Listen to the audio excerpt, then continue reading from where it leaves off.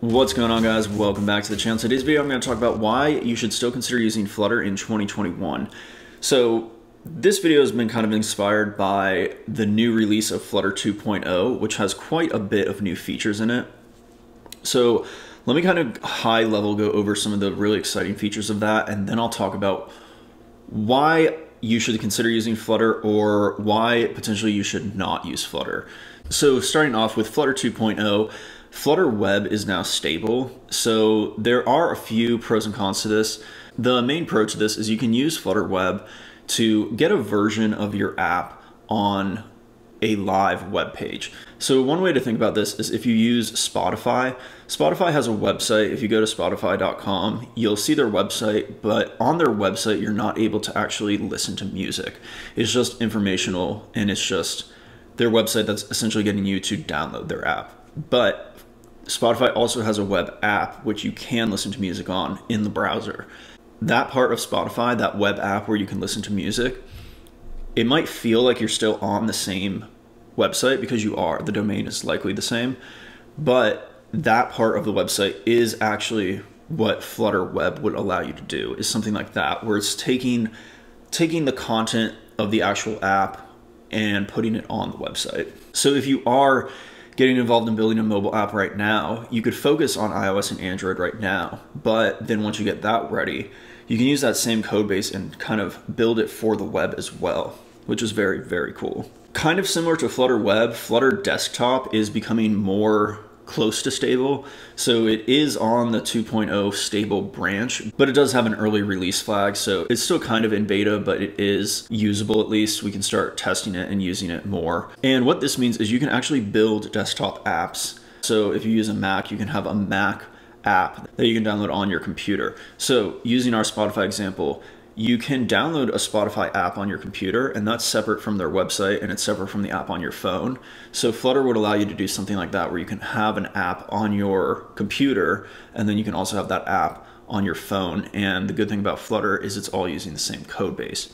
I don't think Spotify is using Flutter, but the concept of what they are able to achieve with all this stuff is what you can achieve with Flutter now. So really what this is all getting to, and the biggest benefit of using Flutter, is that it's a platform adaptive. So what that means is that you can build this app with one code base and you can run this app on any platform. While not every single platform is supported right now, a lot more are supported, and really the most important ones are supported. So you can run the app on iOS and Android. That's always been available. And now you can run it on the web. There's more support for you to run it on your actual desktop. Just having the ability to have that one code base and run your app on all these different devices and device types is very valuable, especially if you're the only developer on the project. So these adaptive Flutter apps are also going to be taking advantage of the platform's actual interfaces. So what I mean by that is, if you're on the computer, you're going to be using your mouse and your keyboard.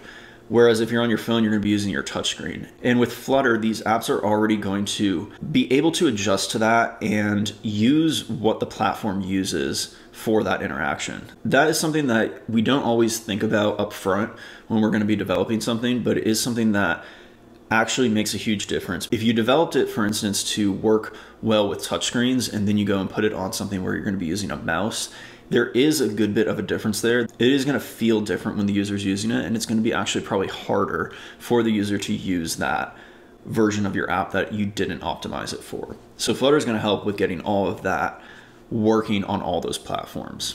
Another huge advantage of Flutter is its rich set of plugins and packages. So while it is still a relatively young framework, it does already have over 15,000 packages and plugins.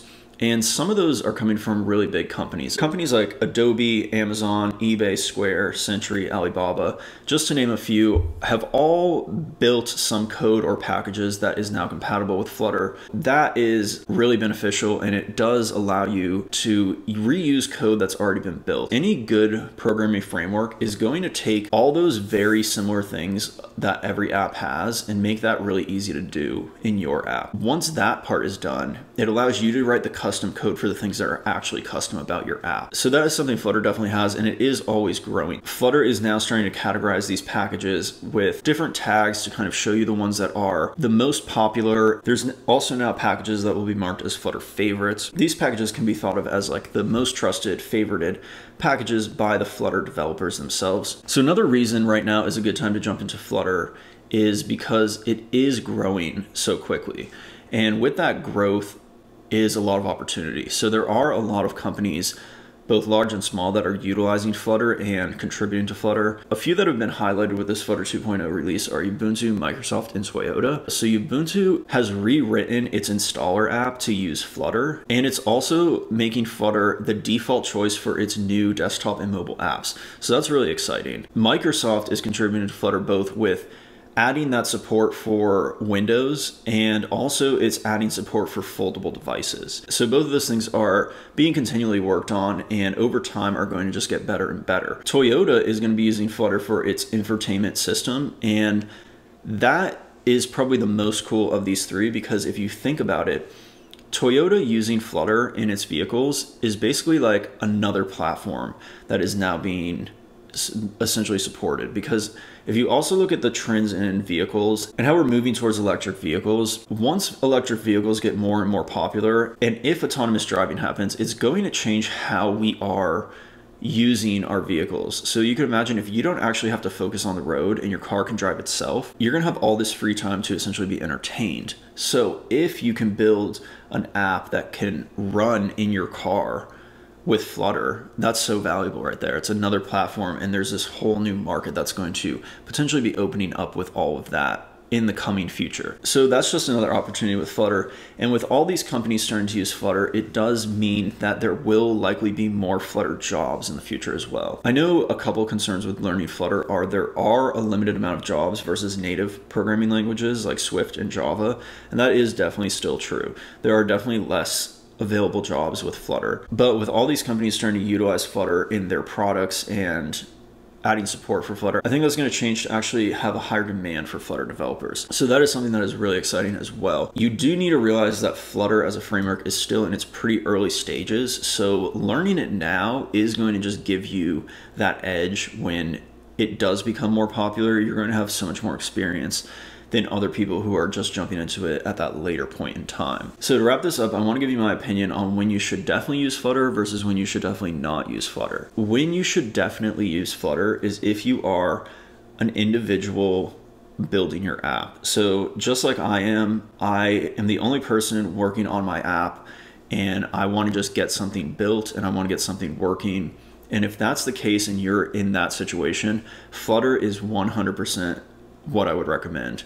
The reason for that, as kind of I already stated in this whole video, is that you can build with that one code base and have your app on all these different devices and all these different platforms. That is definitely the biggest draw to Flutter, and it's a relatively easy framework to learn. So when I think you should definitely not use Flutter is if you don't need a mobile app. And this kind of comes down to using the wrong tool for the job that you have in front of you. So if you're trying to build a website, for instance, I don't think Flutter is a good choice for that, because there's better choices to building websites.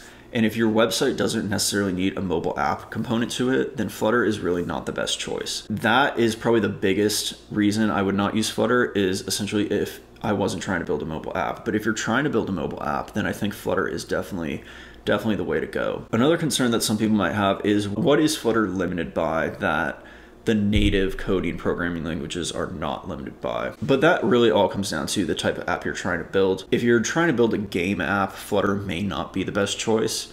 But if you're trying to build an app that is essentially consuming some sort of data, displaying it to the user, allowing them to manipulate it, and then save it back, Flutter is definitely the best choice. And that structure essentially is what most mobile apps are, other than game apps. I think Flutter for games is not quite there yet. And I think you also need to ask yourself the question, do I need a mobile app at all? Or is my project better as a website? But yeah, you can get started with Flutter pretty quickly and get an app actually up and running relatively quickly as well. So I would recommend just going and trying it out. A lot of people keep asking the question, Flutter versus, just using Swift or Java, and it really comes down to what you want to do.